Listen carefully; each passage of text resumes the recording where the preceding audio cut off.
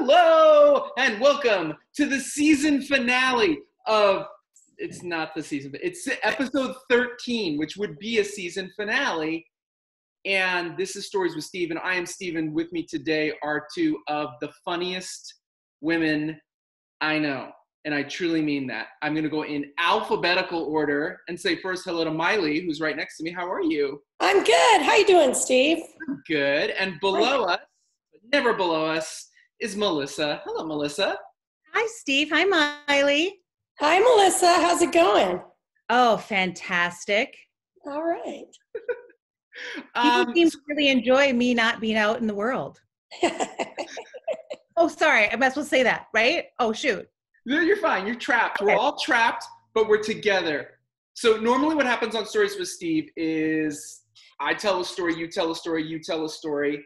But I thought it'd be fun if we changed it up. So I made this bowl of story topics just to see what will happen. Exciting. And look, you can say, it's like a game show. You can be a pass if you don't want to answer a question. Okay. So we'll go alphabetically and just have some fun and see what comes of this. We're just telling stories. We're just being present. We're just being funny and or not or emotional. Feel free to cry, have a breakdown. I don't know if I have any emotions left. I've been eating them. No one stand up. There's that. Yeah. You only get us from here on up from now on. All right, Maile, you're alphabetical, so you reach your hand in and pick one. Well, that's good. Okay. Okay. Oh, this is a good one, and I'm really happy you picked it, and we're going to start with you. Biggest family secret that is no longer a secret.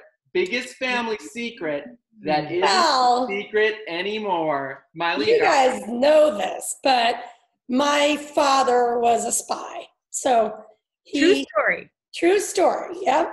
And so I grew up in Bangkok and Nuremberg in Germany, and he would, as spies do, disappear in the middle of the night and just not come back for a while. And, you know, as kids, we would try and guess where he was. In Thailand, he was mostly in Vietnam.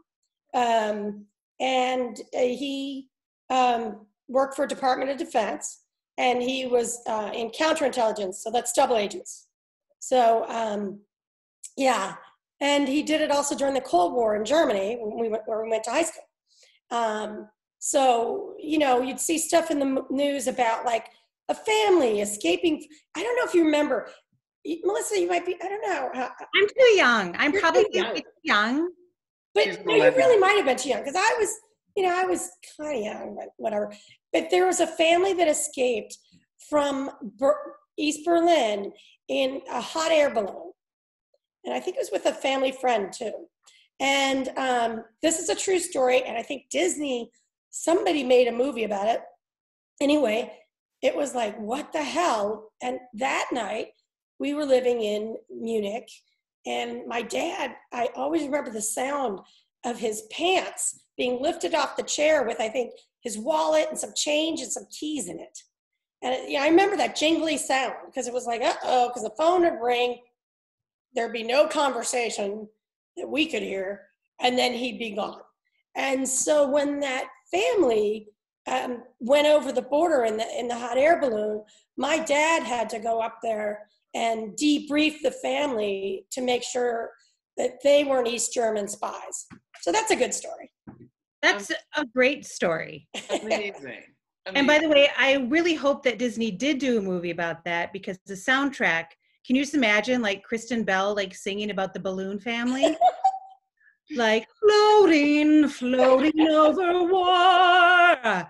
It's loosely based on what Up is about. Loosely. Yeah, loosely based. And I like that even though your dad was like a double agent spy, he's still like the rest of us. When he's not at work, he doesn't wear his pants. Right. It's like the dad on the Goldbergs. Yeah. Just time to go to work, pants on. Melissa, what's a secret in your family that's no longer a secret? Well, I have nothing as cool as that for sure. my dad got a perm once, but that wasn't as cool as a spy. Oh, I think it's pretty cool. That was kind of a secret, sort of, that he got perms. But let's see. Oh, this one's not as earth-shattering as saving a family from, you know, war-torn countries. But this was kind of a secret. My mother and my parents did not know that I had a tattoo until I was a mother myself. Like, I had grown up. I got it like when I was in my early 20s. It's not a tramp stamp, it's higher, so it's classy. Sure it is. Sure. But I remember that when I got, you know, who outed me was my own child. Really? Yes, we were in Minnesota, and Riley was maybe 4 or 5, maybe 6, I don't know, and he could speak, which always was dangerous when they could speak. Especially in your house. I know. There's so much to tell. And they come home from like a little play date, and my mom goes, so, well, Riley told us something about you that we didn't know. And I'm thinking, click, click, click, click, click. Oh my gosh, there's so many things. Oh no. That Chardonnay is prescribed. And he says you have a tattoo. And I fessed up. I finally was like, oh my gosh, I'm a mother. I've been voting. I can drive. I have a tattoo. Why am I so afraid to tell them? So I finally told my parents. I said, yes, I do indeed have a tattoo. And they took it pretty well, because at that point I'd given them the greatest gift of all, which was a grandchild. So that was my takeaway from that, is I could tell any secret after I'd given them a grandchild or anything I'd done, because they didn't care anymore. They were so happy. And since then I've gotten 3 other tattoos. So can we see any of them? Yeah, well, I'm wearing my Purple Rain. So I do have, everyone knows I have my prince. Nice. And then I have, when Baby Daddy got to 100 episodes, we all got the little safety pin. Oh, that's right. Was the A in the name. And then I have a tiny one here in the back of my neck that's a little tulip that's hard to see. So they're all like pretty, you know, I can hide them if I need to, but yeah. So that was Dolly Parton. I mean, right. Wait, did she have tattoos? Apparently she has tattoos. The reason why she always wears long sleeve stuff is she has tattoos all over her body. What if it's just the lyrics to Jolene and she's got like a sleeve? That would be amazing. So there's mine. Not a super big secret, but you know, it was one where I got outed by my child. Lisa and I got tattoos for our 10th anniversary. Small ones on our back, a little Celtic heart kind of thing. And I was visiting my parents on the Cape, and we were at another friend's pool, and my mother, who had a big Boston accent, so did my dad, was like, oh Lord, is that a tattoo? Like, just, oh Lord, is that a tattoo? Just horrified. I will tell you one little secret about my family, which is, and it's a fun one, is that my dad's first cousin, who Uncle Sam married Aunt Faye, so Uncle Sam's daughter from his first marriage, was an actress named, I believe, Sandra Gould, and she was Mrs. Kravitz on Bewitched. About the balloon family. No, she was Mrs. Kravitz on Bewitched. Oh, really? Yeah. Amazing. That's cool, right? Funny. That's a fun one. All right, Melissa, pick away. Go ahead. Your hand's kind of hairy. Okay. I know, I'm quarantine. Okay, this is fun. We'll start with you, Melissa. What I wanted to be when I grew up. Mm. Oh gosh. Well, I had a bunch of ideas. I always had a list. It was like, I wanted to be a lawyer, a teacher, actress, for a brief period, a Dallas Cowboy cheerleader. Okay. Sure. And then before I got too tall, when I was, you know, maybe like 10, a jockey. Wow, you would have been the worst jockey. I would have been the worst jockey. The horse would be like, your leg's a dragon. How tall is she? Is that a mini horse she's on? I'm 6 feet tall, so my jockey dreams were dashed quite early on. A rocket. I can see that. But I was also told I was too tall for that by my dance teacher, Diane Farrell, because I was in dance class and she was a rockette and she was super glamorous and just like this dyed black hair. And, you know, we kind of knew she'd be in the bathroom, like smoking right before the class, like, all right, time to stretch. And she was so beautiful and amazing. And she told me, I don't know how, maybe I was 12, 13. And she said, Melissa, I'm sorry, you're not going to be able to be a rockette because I had to be older because I had hit my height, but 5'10", and this may or may not be true, but 5'10" was supposed to be the tallest rockette in the middle. So she's 5'10", and then everyone was and I was like just hitting 5'10", and she's like, but there's always Vegas. So that was my dance dreams. But, you know, I think, I still think that if you know, if the shit hits the fan, which who knows, maybe it is. I always liked kids and working with kids. And I think teachers are pretty incredible. And my dad used to always joke that a lawyer was the same thing as an actor in a way, that you just get up and tell a story and hopefully people believe you. But yeah, those are my big giant dreams. And Dallas Cowboy cheerleader, I still harbor a tiny bit of hope. Well, they always do like the old lady ones, you know. Oh, the old lady ones? Yeah. Oh, okay. You can do that. Okay, all right. I'll take it. Wow, Miley. Well, because I think it's funny. My friend was a Sparks dancer, and they called them like the singers or something, like the Sparkettes or something. Oh, the Spark. But there's like the old Sparkettes or something. Yeah. And I was like, my friend Diane is like, she teaches like Brazilian dance. She's like 42, and they're like, here come the old Spark. Like they make them like sound like they're 70. Yeah. And in fact, there are a whole bunch of women that are amazing dancers that are in their 40s, you know. Yeah. Well, I've met several members of the Dallas Cowboy cheerleaders since then on the singing bee and like Nashville Squares. They brought them in, and they were kind enough to let me dance with them for like a hot minute. And so I guess the moral is dreams do come true. Sure. Oh, that's good. Miley, what was on your list? President. I'm a big political person. I firmly believed I would go into government or the State Department, and of course a spy. And I was a poli-sci major, and I never thought I was going to be an actress. That was completely by accident. I went through spy, the application.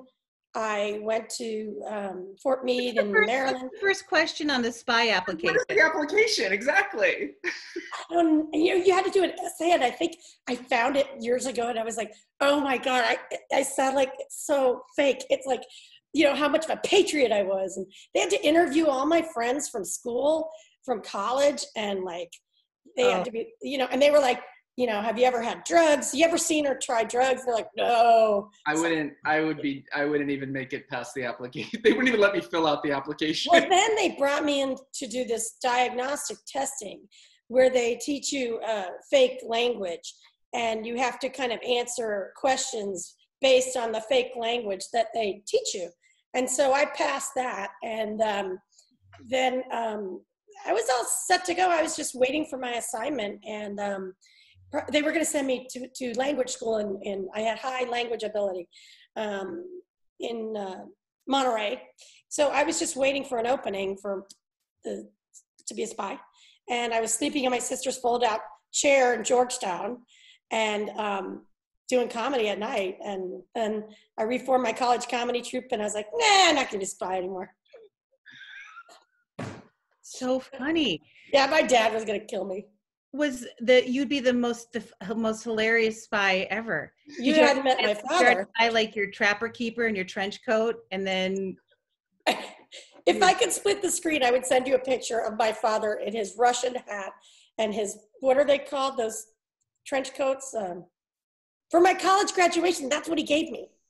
Like a long, what are they called, those coats? Yeah, I don't know. Like a trench coat. Like, yeah, but there's a certain name for them. But it was like Inspector Gadget, and there's in there. Yeah, yeah. All right, Steve. What about you? I wanted to be a veterinarian, and I still do, but I get freaked out at blood, so I don't think that's going to go well, right? Every person who wanted to be a veterinarian and isn't says that exact same thing. Yeah. And I think everybody wanted to be a teacher because everybody had a teacher. You know what I mean? That's what we went to all day. So I think I wanted to be a teacher too. I didn't because my mom was my third grade teacher. No way. She was? Yeah, it was awful.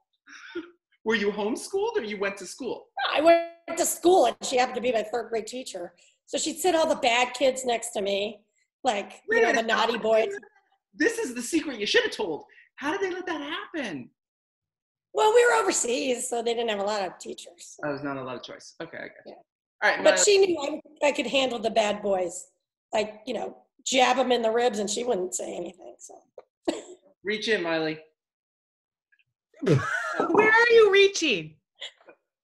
Where? Go high this time. Okay. Oh, this is a fun one.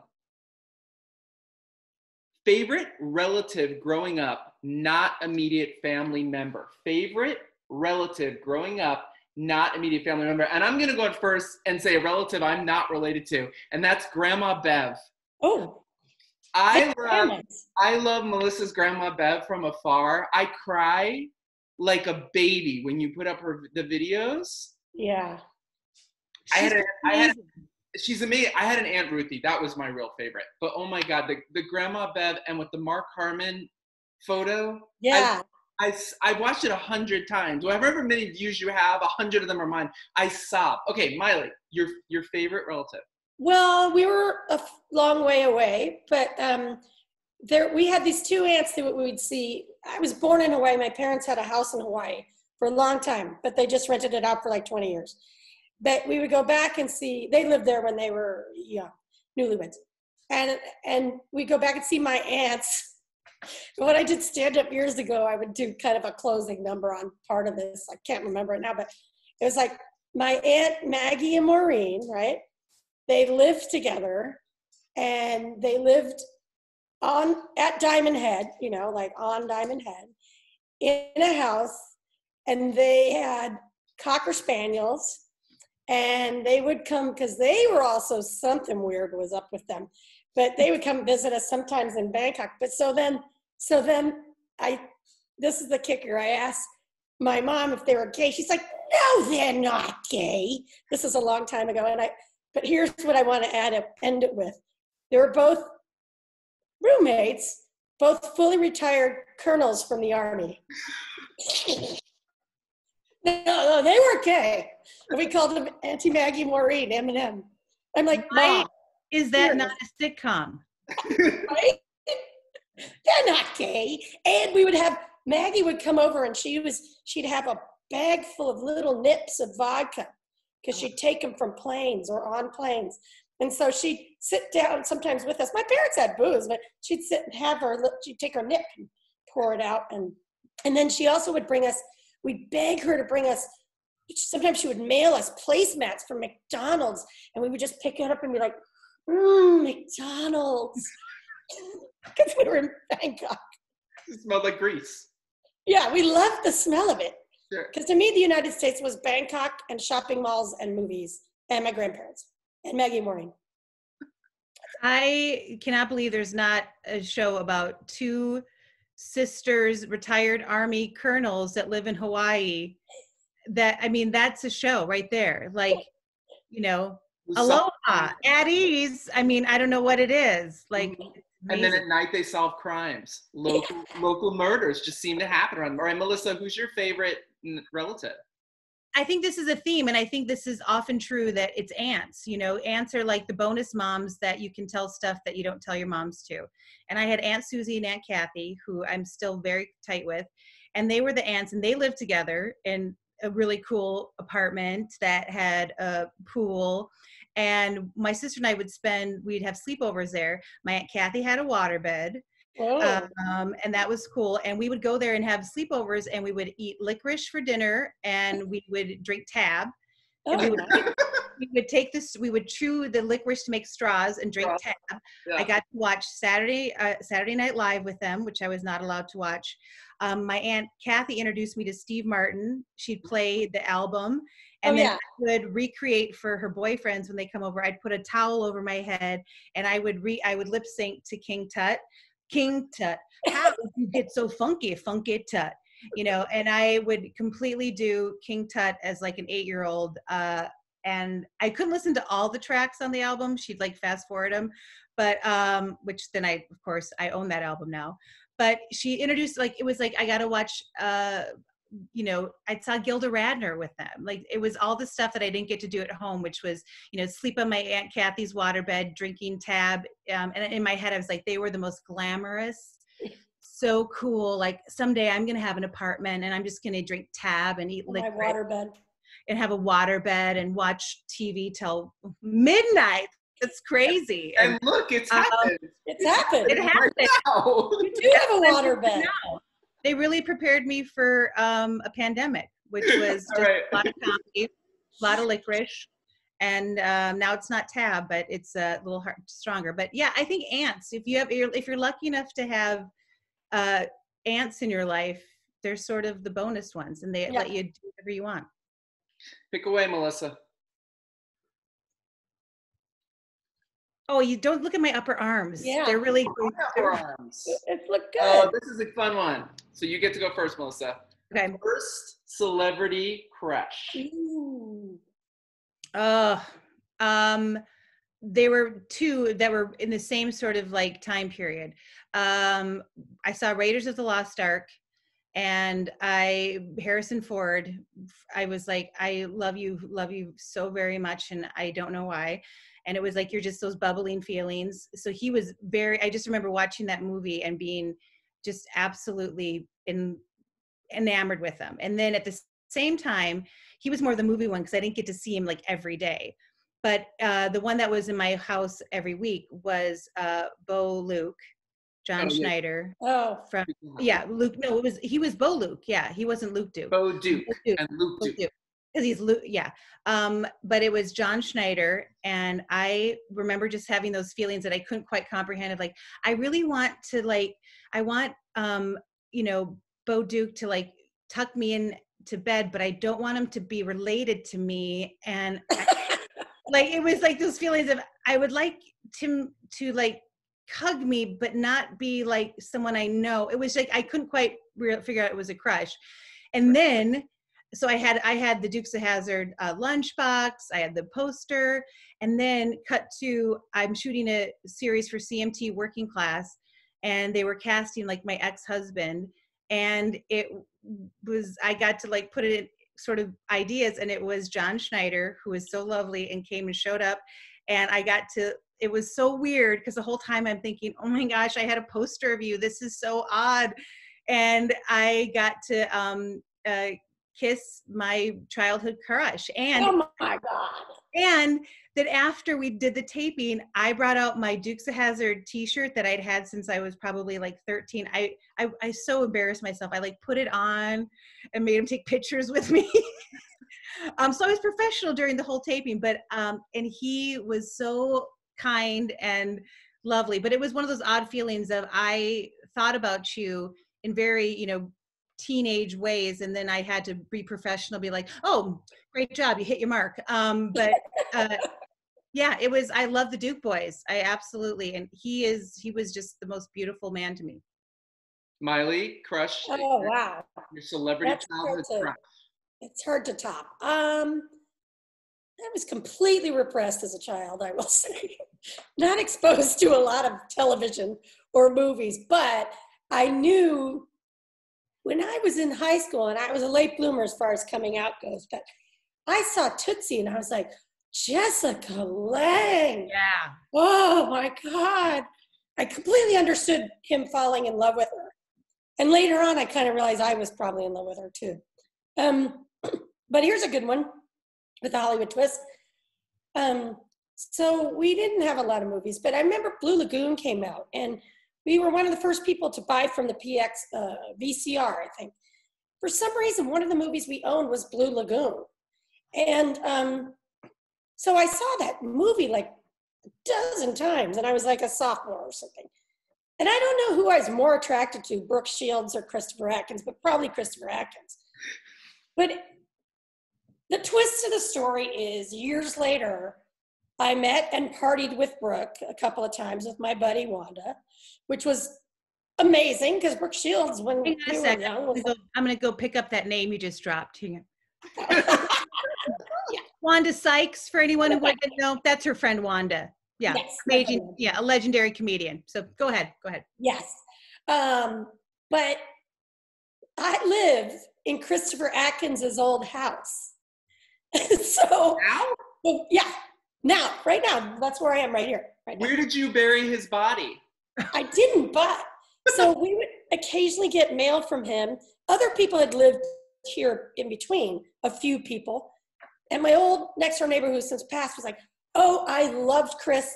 And he married a Playboy bunny, and they were the best neighbors ever. I bet. So, yeah.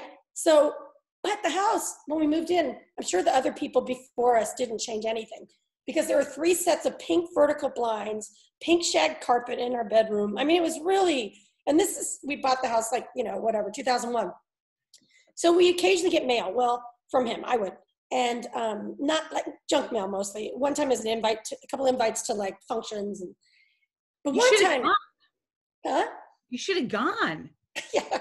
One time I get this package and it's it's from his brother. It's his bathing suit from Blue Lagoon. It's Christmas. And I'm like, oh my God, this is a big gift for him and his family.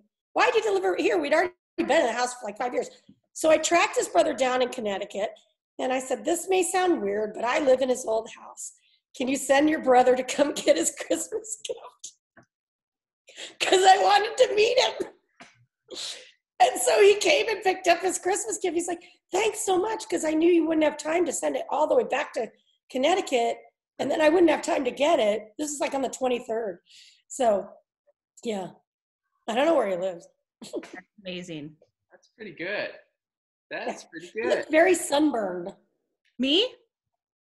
He did. Oh. Yeah. Kind of shrivelly sunburned. Well, that's a lot of sun damage when you live on an island for how long? Yeah. We're going to change things up, and we're going to go to the lightning round. Okay. This is the lightning round. What's the prize? No. We get to leave our home someday. Oh God. Okay. Okay. The lightning round is this. Things my mom says. Melissa, go. Did you call your grandma? Miley, go. Lord love a duck. Steve, go. You gotta be kidding me. Melissa, go.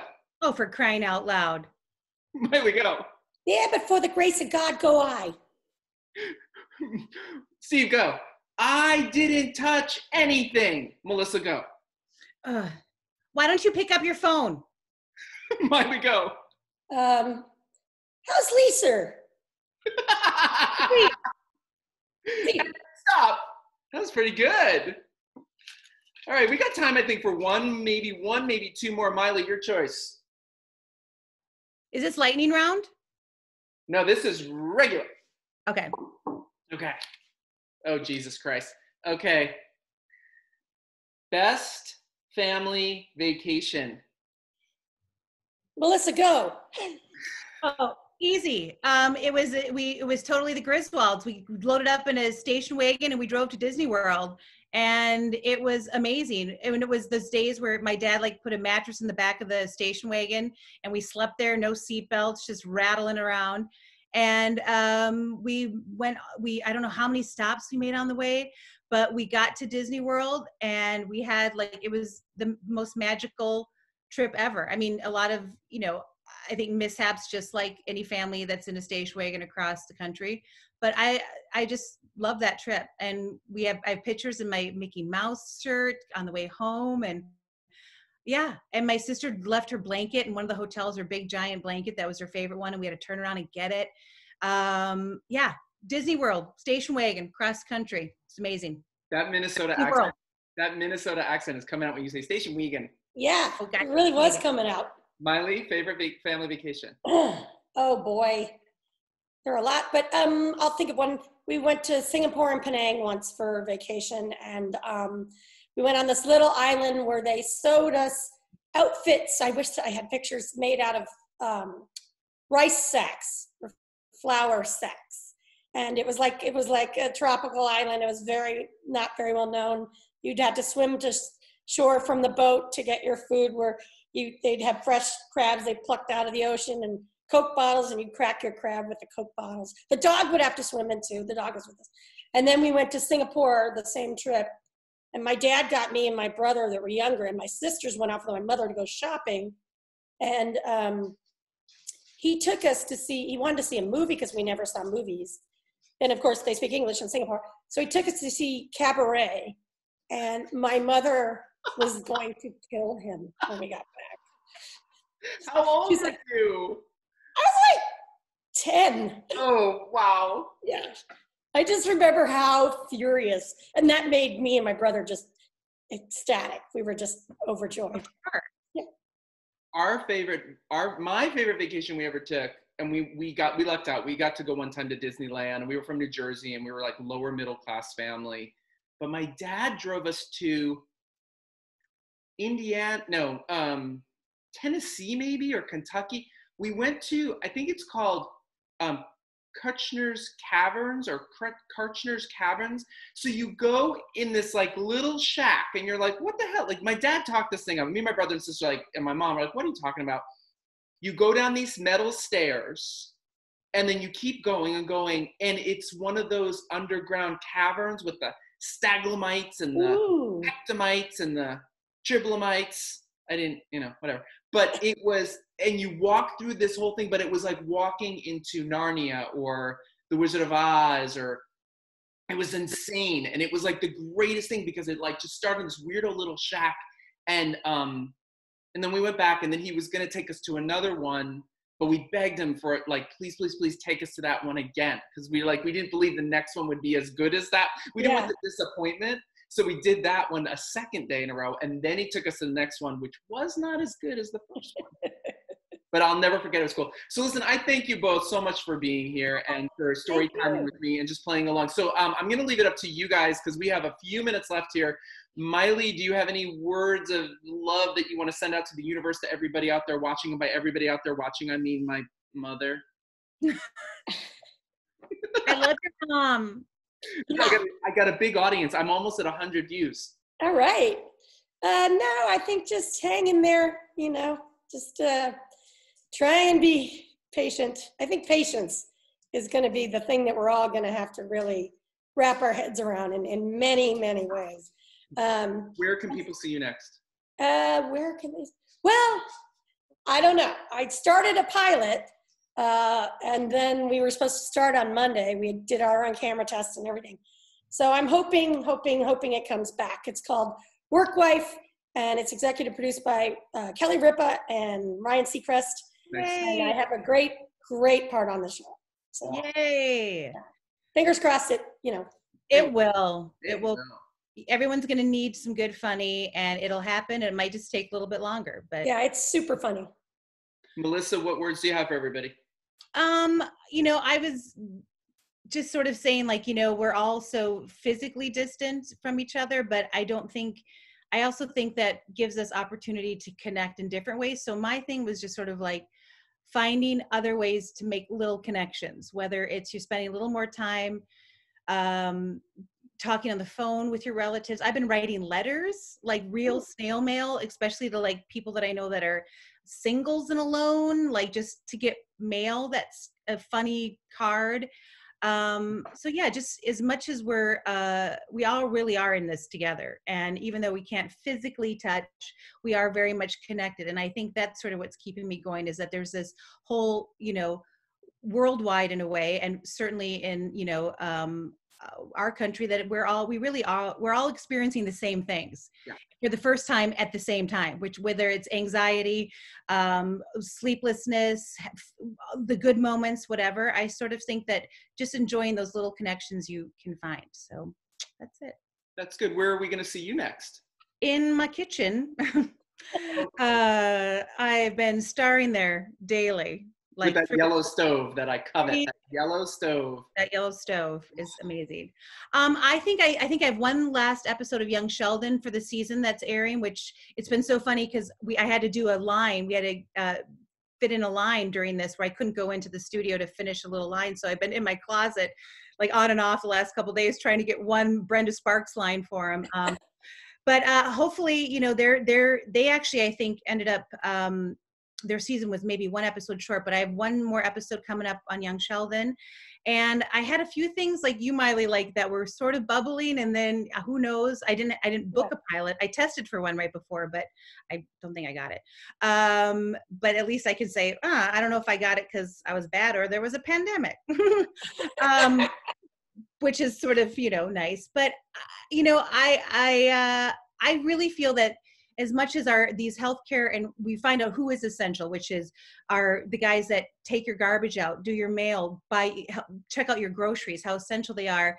I think there will be a need in another great way for artists and creative people. So I'm feeling optimistic about what will happen after this for everyone who puts a little laughter, joy, music, that into the world. So fingers crossed. I think so too. And I'm not bragging here. Yesterday they came to get our garbage. We have the brown, the green, and the blue. And I gave all the guys $20, and some of them didn't want to take it. And I'm like, take the fucking money here. Just take it. Because do it. These guys are getting out there, and God knows what they're touching and not touching. And yep. You know, that's what they're. But that's what we're trying to do here. This is what the Stories with Steve. This is why I started it. This literally started with an idea at like 10:52 in the morning. I texted two friends, Mary and Christina, and said, "What are you guys doing in 8 minutes? You want to come tell stories with me?" They both. Christina was still looking for a story, and hilariously, I'm not so good with the technical side, so apparently I didn't hit the record button. So we recorded it about an hour later. And it was really funny because I was like, what are you guys doing? And they're like, nothing. I'm like, want to record with me? I go, yes. So that's what this is. This is just telling stories, having fun. And I thank you for joining me with Stories with Steve. More Stories with Steve to come. If you want to be on Stories with Steve and tell a story with me, hit me up at steve@prettytheseries.com. Ladies, I love you. Thank you. You. See you soon. Be safe. Be well, everyone. Bye.